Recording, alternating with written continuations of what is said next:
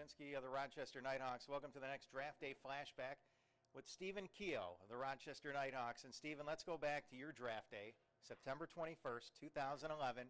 It's in your hometown of Toronto. What types of emotions were you feeling when you were waiting to hear your name called?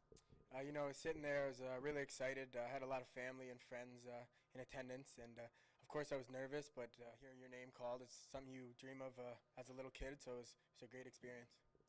You get picked by the Knighthawks second overall, and you're reunited with some of your former SU teammates, Cody Jamieson and Sid Smith. That had to have been thrilling to not only be joining some of the former Orange players, but joining an organization like the Knighthawks. Yeah, joining Sid and Cody was great. I became really close with them at Syracuse. In Rochester, it's a great city. When I was at Syracuse, I used to go up and watch the Knighthawks play, so I knew about the atmosphere in the city, so it was fun. And just come in and do anything I could do to help the team was great, and it was a lot of fun. And I'm glad to be a part of an organization like Rochester. So you come in and you have one of those starts that you just read about in magazines or see in a movie. Your first 3 seasons with the Knighthawks, you win 3 straight championships.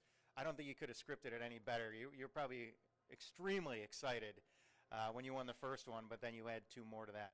Yeah, it was pretty crazy. It was a lot of fun. The first year, we had an up and down season, and then we kind of clicked towards the end. And that first Champions Cup, when I was a kid, I used to go to the Rock games, watch them, hoist the trophy. So that's something I dreamed of, and it was a pretty surreal experience to be able to do that. This year's draft class, there'll be 5 players that become Rochester Knighthawks. What advice do you have to the youngsters that'll be joining the organization? Enjoy it. It's a great day for you guys, but it's a start of little things, and just go out and work hard after your name's called and just enjoy it. Thanks a lot, Stephen.